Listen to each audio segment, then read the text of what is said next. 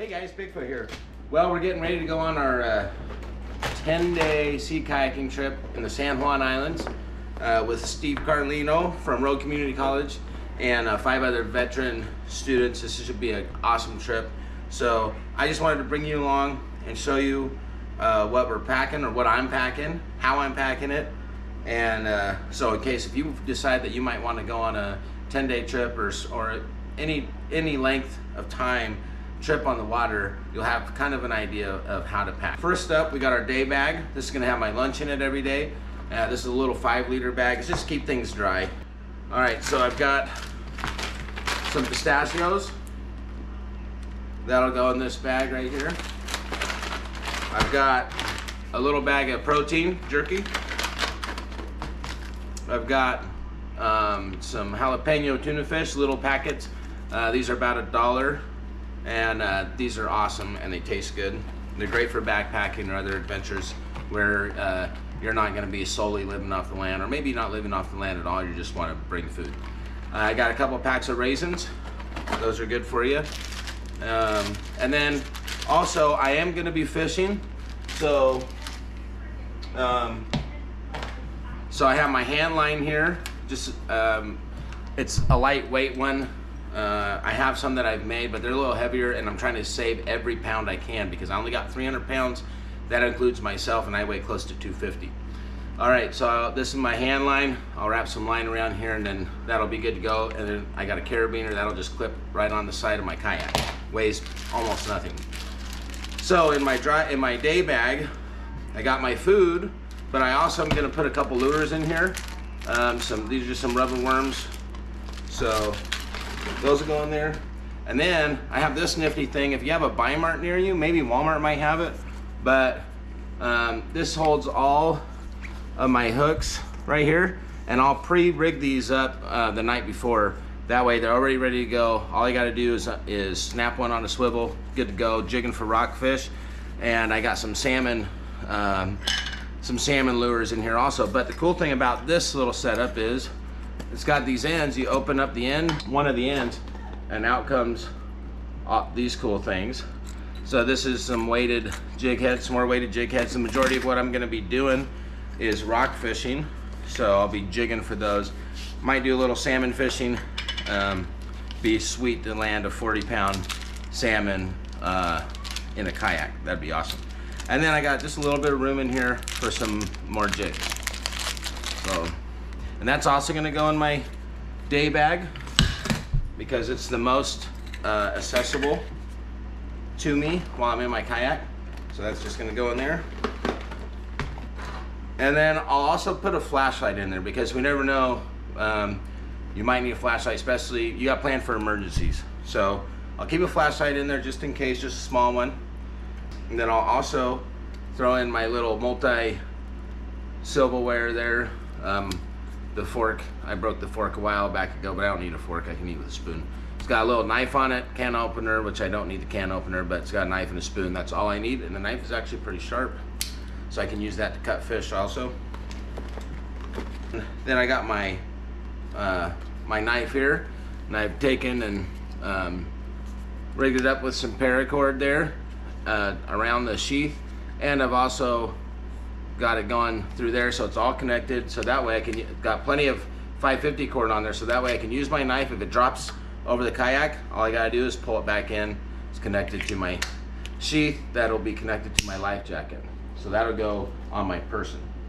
So that's that for the day bag. And with these dry bags, you want to leave enough room in here to where you can get 3 full folds over this. So you get as much air as you can out. 1, 2, 3, at least 3. That way you have the better chance of keeping as much moisture out as possible. So there's that.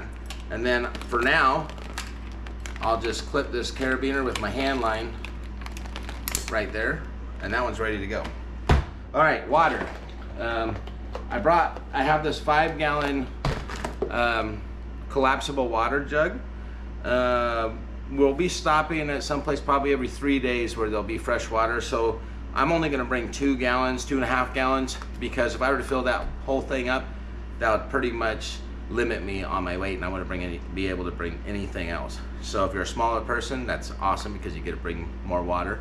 But 2 gallons should be good for a couple days. Yeah, for my food bag, I got a 15-liter bag here. And so every day I've got different meals planned out. So for day 1, breakfast, I probably will just have a very light snack. So I brought 2 packs of raisins. For lunch, I have another one of those tuna packs. So my dinner, I'm not gonna put that in the food bag. I'm gonna put that in my bedding bag, because then I don't have to open up this bag until the day 2. So I have day 1's breakfast, which is just a couple of packs of raisins. Day 1's lunch, which is a thing of tuna. And then day 1 dinner is in my bedding. So now day 2, I've got oatmeal, another thing of raisins. For lunch, I've got a pack of jerky, another thing of tuna. For dinner, I've got some rice pilaf here, and what I've done is I've taken my seal meal and I've taken the rice out of the box so it's not as bulky, and I've seal mealed the rice with the seasoning packet, and I took the cardboard that has the instructions on it just in case I forget, and I folded it up and stuck it in there and seal mealed it. Tiny, slips right in here, doesn't take up much space. Okay, and then I'm hoping by the end of day 2, maybe day 3, I'll have caught some rockfish, so I can have fish with my rice pilaf, which I absolutely love. Okay, now the next morning, I'm gonna have a non-conventional breakfast, and I'm gonna have a freeze-dried ice cream sandwich because it just sounded good. And if you're into freeze-dried stuff, Mountain House makes a really good variety of breakfast, snacks, lunches, dinner, all that good stuff. So you can do that. I don't eat many of them. They're not bad. They're actually pretty good. But I like to try to eat as much food off the land as I can. And then I bring a lot of that tuna. I love that tuna stuff. And then I bring rice because rice is a good staple. If I cook too much, I can save it for the next day, and it'll still be good. It's easy to keep in the situation that we're going to be in. Okay, so that's for breakfast. Then for lunch, I have got. Okay, for lunch, on these couple days, I brought this here. This is powdered peanut butter. It weighs hardly anything, and I've got probably about a half a cup in there, which will end up turning into about a cup and a half or so. So that'll be good. And I brought an extra bag in here so that way I can put some in there and smush it around with some water and make peanut butter. So I got some peanut butter there with lunch, along with another pack of jerky. So that'll be my lunch for that day. Lunches are, I usually don't eat a whole lot on lunch, just a small amount. Breakfast and dinner are the most important to me. So for dinner that day, I'm gonna have, I brought 4 days worth of mashed potatoes in this. I seal and mealed also here. And then right here, I wrote down how much water I need per serving. So that way I can just take out a quarter cup, put some boiling water in it. And I've also put, you can't see it because it's in the middle of this, but I've also cut a couple little things of butter and stuck in here. You don't have to refrigerate butter, so it works good. So I've got my mashed potatoes here, and that'll, if I need it to, that can last me 4 days. If I want a couple big servings, then it'll last me 2 days. Okay, so that's dinner for that day. And then this is for 2 days worth of breakfast, or maybe I might have some for lunch. And I've just taken some cereal here. This is Cinnamon Toast Crunch. You can take whichever one you want. Super lightweight, doesn't weigh hardly anything, and it tastes good. So that's for maybe a big breakfast or a breakfast and a lunch.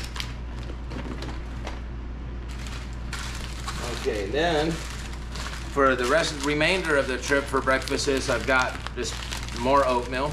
I like oatmeal because it's lightweight and it's filling, and it gives you a lot of calories and needed energy. I've got a couple more packets of tuna fish here for lunch, and another thing of jerky for lunches. Some more raisins here. And then I've got one more thing of rice pilaf. So I have probably half the trip's worth of food right here. The other half of the trip, I'm hoping that I catch quite a few rockfish and I can eat fish and not have to cook all of that rice. Because I can portion that rice out and cut the servings in half and save that rice, because I also have some Ziploc bags in here to where I can save some of it dry and not cook it. I got one more ice cream sandwich because these are good. That's probably my favorite Mountain House thing. And then, can't miss this. It's super lightweight, keeps you going every day, and that's coffee. Coffee is also good for headaches. It's kind of a good survival thing. Yeah. So that's my food there. So I'm gonna do the same thing on here. Pre-wraps, fold it over, make sure it's nice and flat. And then, there you go, you can flip it up. Now, this is gonna be for my bedding. I'm not really a big sleeping bag guy. So, I have, right here I have my wool blanket, and I've got it strapped together with a couple of, there's sleeping bag straps, you can buy them at the store, but I just have it strapped together with a couple of those. So that'll go in my dry bag, and it's wool, so if it does get a little damp, it's okay, it's still gonna keep you warm. So I got that. Okay, now I'll show you. So this is my first night out there. I don't want to have to dig through my kayak, dig through my gear to find dinner. So I'm going to bring a simple Mountain House for my first meal, my first dinner I should say, and that's chili mac with beef. And I'll just shove that down in here with my sleeping bag, or my wool blanket. Then at nighttime, to keep the ears warm, and early in the morning, because we will be out in the coast, on the ocean. So it's a little chilly in the morning and the nights, and I don't like my ears or my bald head to get cold, so I've got a beanie. That'll also go in here. The next thing I'm going to put in my sleeping bag is going to be also the next day's breakfast. So I got a thing of raisins and some oatmeal. And then my seasonings for dinner, especially if I catch a fish. So I got these little shampoo bottles that you can buy at Walmart, anywhere, Bi-Mart, and I filled them with salt, pepper, and then I made my own little mix of garlic, basil, and parsley, because I like that. It's about a third each. And so those will go in here. And that is my entire first night's setup there. It's nice because first night I can just pull my stuff out. It's right there. Don't have to dig through a bunch of stuff. Now for my clothing bag, I'm packing super light. It's not gonna be super cold. So what I'll have in this bag will be a sun shirt. You can get these also at Walmart for pretty cheap if they're very budget friendly at Walmart. I think they're like 15, 16 bucks, and they're actually a sun shirt. So they block the sun's rays, keep you from getting a sunburn, especially out there surrounded by salt water. You got a higher chance of getting a sunburn. So, and even though I'm tan, I still get burnt sometimes. Then I got a short sleeve shirt, and it's made out of the same material. I got my army shorts, which if you were in the military, then you'll have a pair of these. They're just little short, real lightweight shorts. That'll be my shorts to wear while we're kayaking. I don't like to wear pants while I'm in the boat. And then the most important thing of all for me is socks. I do not like damp feet, I don't like wet feet, I like dry feet, and I love socks.